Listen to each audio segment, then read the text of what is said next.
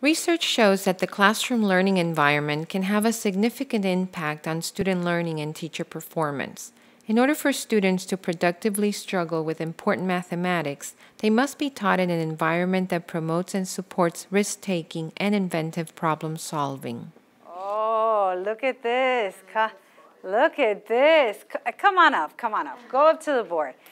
She came up with a different method than the three groups up there right now. Listen to what she's saying. Instead of just going through all the equation again, just go, since it tells you that Toshihiko is 4 more and times 2 than Kyoko, then you do times 2 equals 50, and then plus the 4 equals 54, and that's Toshihiko's H. Very nice job.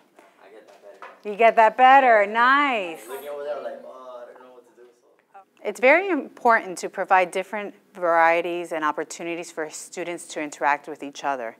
I really do believe in cooperative groups. It gives me the opportunity to walk around, to informally assess the students, and that way I can see where to go next, or perhaps maybe differentiate the instruction at that time based on the information that I'm gathering as I walk around.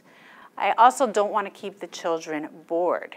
It's very important for the children to be able to move around and participate so that they're engaged in the lesson the entire time. Now, I don't want you to tell me yet. We're going to see what Danielle's got to say, and then maybe she can identify the word answer to this word problem. Students need the opportunity to make sense of the mathematics being taught. Secondary and elementary school students must feel comfortable enough in their learning environment to experiment with different problem-solving techniques and arrive at strategies that are both mathematically sound and that fit within their understanding. This is a process steeped in trial and error. Therefore, the learning environment must promote the idea that it is okay to make mistakes, as mistakes are very often the stepping stone for success. Put it in your hand and hold it. You can't let it go, sweetheart. Stop holding it. Okay, hold it right there. Don't move it. Hold it, don't move, don't move. Hold it right there. All right, Natalie's measuring. Yeah. Okay. Pablo measuring. 36, 236. Wait, The students need to take ownership and figure it out for themselves. They used the tools that they felt were the best for the activity. They were given pencils, string, yardsticks, all those things were made available to them. However, there was no right or wrong tool to use. So I left it up to them in order to figure it out. And once they figured out which tool worked best for them, then I just supported them in that decision and allowed them to make their own decisions. In order for students to actively engage in risk-taking through inventive problem-solving, they must feel that the classroom environment and teacher are supportive of action, movement, discussion, and flexibility in determining potential solution methods. While the learning environment may be physically active space, it should be free of discipline interruptions, and students should be on task.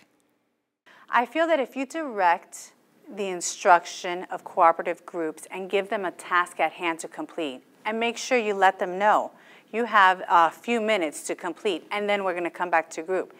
That way they focus on the task and they won't misbehave. It won't cause disruption because they're so focused on coming up with the answer to whatever the teacher has requested. I don't find that there are more disciplined problems doing it this way. Do I expect to have a quiet classroom? Absolutely not. When I know that I have noise, I know there's talking, there's conversation, there's learning going on. For some teachers, they find it difficult to have the noise level. However, that is even controlled because I set the rules beforehand. They know there's no talking across tables. We work within our table. So I think once they have their expectations, they know what's expected of them before we start instruction, I think the students themselves, they understand the rules, and they themselves have the mindset of, I'm here for a specific purpose, and they know what they're here to do. They're not here for discipline issues. Sometimes you have students who get a little loud? Yes. Sometimes they get a little excited? Yes.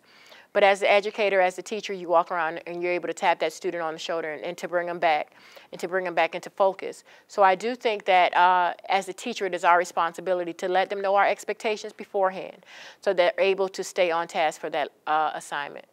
The physical learning space of the classroom is often overlooked when discussing important aspects of student learning. Yet a well-structured classroom tends to improve student academic and behavioral outcomes. An orderly classroom enables students to focus on the teaching and learning at hand and not be distracted by untidiness or chaos around them.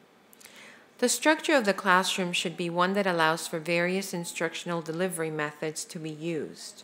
Therefore, how the class is structured should support the use of small and whole group instruction, as well as the ability to provide independent practice.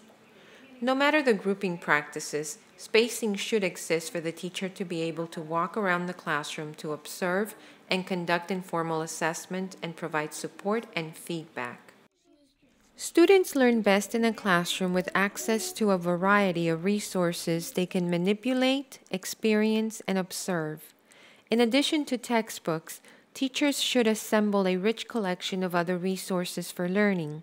These typically include standard classroom resources such as maps, globes, three-dimensional models of buildings or other objects, measurement devices of all kinds such as rulers, thermometers, stopwatches, and scales, but may also include authentic artifacts from the world outside the classroom, which can serve as objects of curiosity, investigation, and inspiration. These resources and examples can support the deepening of mathematics.